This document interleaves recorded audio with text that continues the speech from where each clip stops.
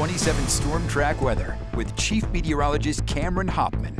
That's not too shabby, right? Plenty of sunshine, higher pressure dominating the Great Lakes. Essentially, it was sitting over Lake Superior yesterday. It has now shifted further off to the southeast, and as a result, we're still dealing with those clear skies here at home, but you can see some of that rainfall edging ever closer to our area. For now, however, the skies above southern Wisconsin looking very clear, very comfortable.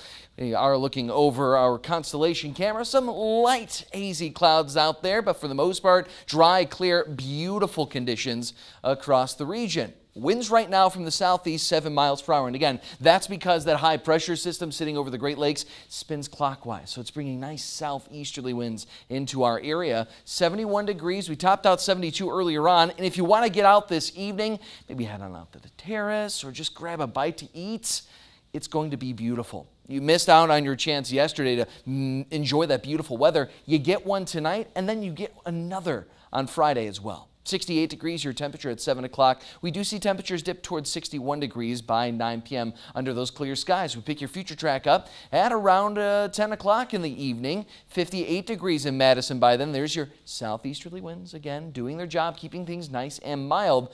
The clear skies overnight tonight into early tomorrow morning, allowing those temperatures to take a little bit of a tumble. Notice some light clouds filtering back into the region. Again, that higher pressure system continues to inch further off to the east, loosening its grip on our area. However, we're still looking at a pretty decent night ahead as temperatures only dive back down to the mid to upper 40s for most of us early tomorrow morning. So it's the final day of the work week.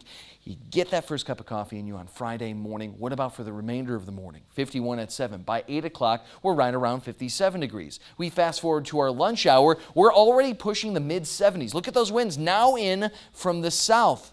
And they will be gusting as high as 5, 10, 15 miles per hour at times. So southerly winds driving temperatures higher. We're up to around 76 degrees around 2 o'clock in the afternoon. Few light clouds moving back in, but all in all, an absolutely beautiful Friday with high temperatures reaching up towards 77 degrees in Madison. I wouldn't be surprised to maybe see an 80-degree temperature tomorrow, but we'll see a much greater chance of 80 degrees once we reach out towards Sunday.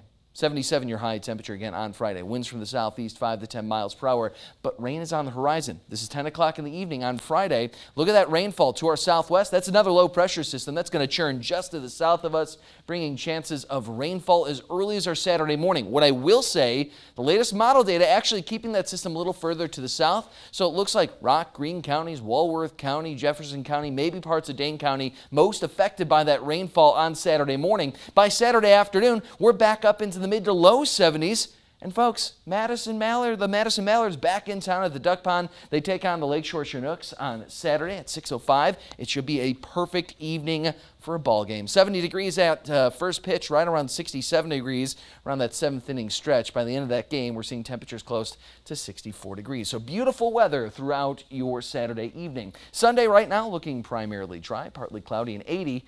Monday, still watching chances of showers, thunderstorms, maybe the threat of stronger storms on Monday morning, Monday afternoon. So we'll watch that closely.